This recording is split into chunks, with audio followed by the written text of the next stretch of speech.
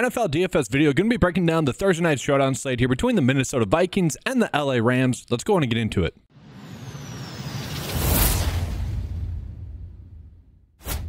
So let's start off with the game preview, and the first thing that's really shocking to me is really the game total. The game total is set at 48 points, which to me seems to be a little bit high. I know both offenses are pretty good.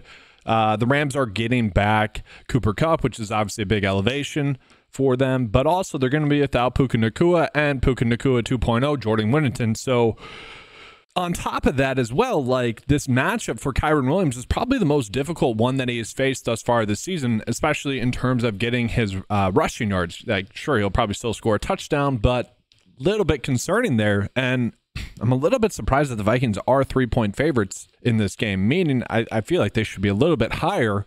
And so I will be making my builds kind of based off of that, where the Vikings will be playing from behind, and maybe we get a little bit more of Aaron Jones rushing the football. But I do think it's important to call it, this is a short week for the Vikings as well. And the reason I bring that up is because Aaron Jones was banged up heading into their bye week, seemed healthy last week, but at the same time, it wouldn't be that shocking to see the Vikings maybe give Ty Chandler a little bit more work in this game as a result, especially if they are grinding out a win. And so I do want to look at the stats here for you guys, snaps specifically. If TJ Hawkinson is back tonight, I don't know what the snap count allocation would be. I would expect him to kind of almost be a full go, but maybe he'd just fall into like the Johnny Munn role in the first game where he's playing 50 to 60% of the snaps. We really don't have a good expectation for that. But what I really want to look at here is going to be the LA Rams receiver. So, looking at kind of the rotation that they're going to be running out, we did see this once before, and that was basically week 1 when Puka Nacua got injured. It was a lot of Cooper Kupp, obviously. Then we saw Demarcus Robinson, who has held the same role throughout this season. That's not going to change, but it was Tyler Johnson who actually saw a big increase in his workload. And with Jordan Whittington still out, I think we can expect that. At the same time, it wouldn't be too surprising to see some touches go to Tutu Atwell. But with Cooper Kupp back, I kind of expect it to be Demarcus Robinson, Tyler Johnson, and Cooper Kupp.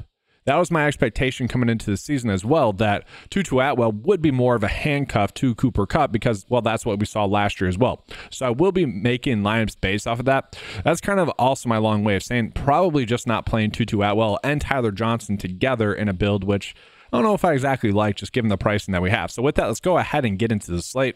And let's start out with those LA Rams. And so I did mention, like, Tutu Atwell, we probably want to begin to him or Tyler Johnson. I do see this being more of a Tyler Johnson game, especially just in the sense that he has gotten targeted a decent amount in those 2 games that have been kind of Tyler Johnson games last week and then in week 1.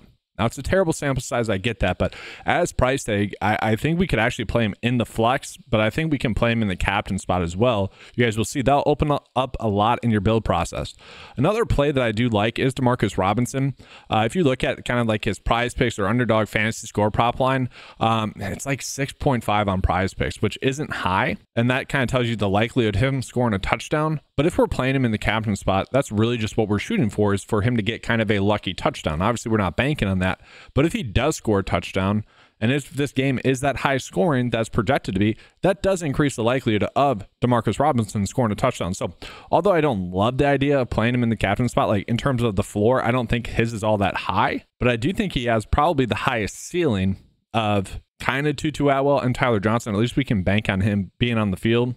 From there, Colby Parkinson is a little bit too low price as well. I know he's been a little bit hit or miss in terms of his production, but again, given the pricing that we have on the slate, he is someone we can certainly get to. And that's kind of the annoying part about this slate, is that we're going to be getting to a lot of LA Rams, just given the fact that all their players are a little bit too cheap. Now, Kyren Williams, I do think we could potentially fade this game, which sounds crazy. If you guys have been following my channel or my picks, you know that I've been on Kyren Williams since last year, maybe even a little bit before that as well, when reports were coming out that had he not gotten injured his rookie year, he might have been the RB1 then.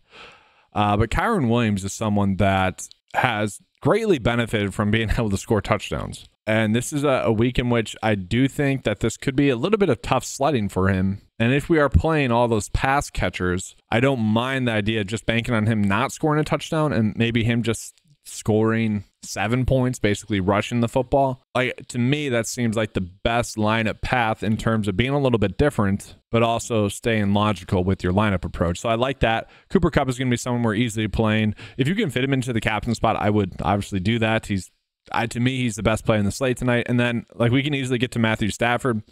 He's projected at around 15 for a fantasy score. And let's just take a peek at the 9-to-5 cheat sheet as well real quick for the Rams. And in terms of raw fantasy score, it does wrong slide, sorry. like the video though, guys. That does help out the channel. Here we go. In terms of raw fantasy score, it's going to be Kyron Williams, then Cooper Kupp, then Matthew Stafford.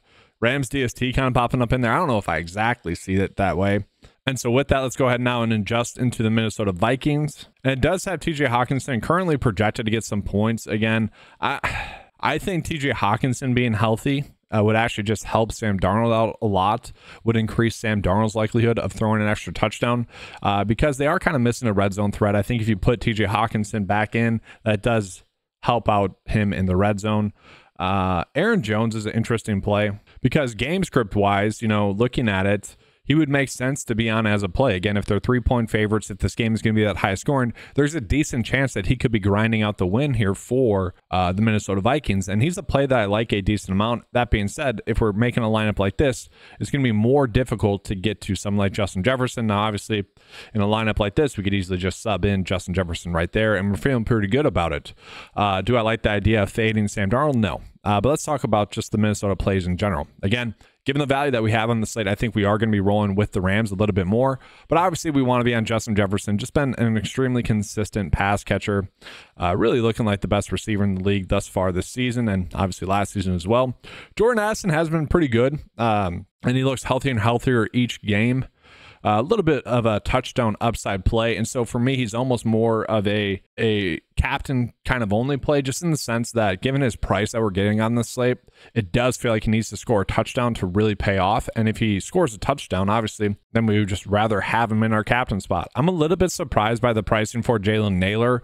His role has definitely stayed there, and they're running out a lot of 11 personnel. Oh, and look at that. TJ Hawkinson is ruled out. Okay, so that does increase Jalen Naylor's likelihood to be a decent play on this slate, but I don't think we need to go crazy with that. Let's see here. So Aaron Jones, we want to be on. Sam Darnold, I'm fine with. Again, with TJ Hawkinson being out, I don't like Sam Darnold as much of a play now.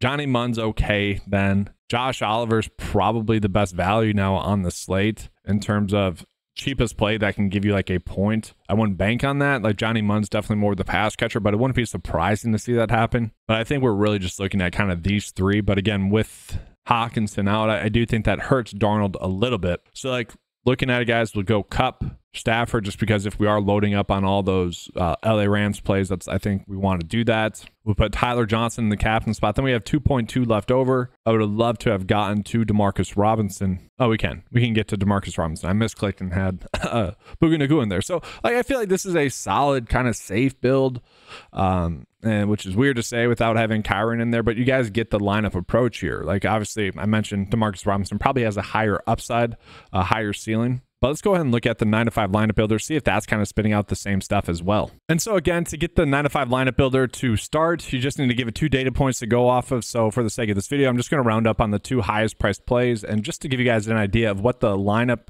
builder, what the data is telling us to do as well in terms of the lineup process. And so I'm not putting Rams DST in the captain spot. I'm not doing that. So it does like Rams DST a decent amount. I'm actually gonna, let's take DSTs out real quick. So I'm just gonna limit them. So I don't want to play the DSTs in the captain spot. Sure, if they score a touchdown, whatever. And really, lineup wise, flex wise, let's just do 20%. I don't, and for the sake of this video, let's do 5. I don't really want them to be showing up that much. Because again, I think it will be higher scoring. I'm kind of just saying the day's wrong there. And so from there, we have our 2 builds with the DSTs right here. And then we get more into this build right here. Sam Darnold, Aaron Jones, Brandon Powell. I get it. Why it's popping up in there so you can fit in Jefferson and Stafford and Tutu Atwell. Again, guys, I might create a rule where like when a lineup includes Tutu Atwell, or even this, I'll probably do at most one of Tutu Atwell captain, Tutu Atwell flex, and then Tyler Johnson captain, Tyler Johnson flex. And that's again, just because I see those two not coexisting together on this slate. And so I want to be on one or the other. And again, I favor Tyler Johnson a little bit more, but if you're liking Tutu Atwell, I don't really blame you. But that's going to do it for this video, guys. If you guys want access to the NFL DFS lineup optimizer or the NFL DFS tools, head on over to 9to5sports.com, get access to those for just $10 a month. When you use the promo code KeepCash, you can get 20% off your first 9to5 membership. Turn that $10 membership into $8 for the first month. Take advantage of that, guys. Make sure to leave a like on this video. That does help out a lot. Thank you guys for watching. Good luck. And as always, let's keep cashing.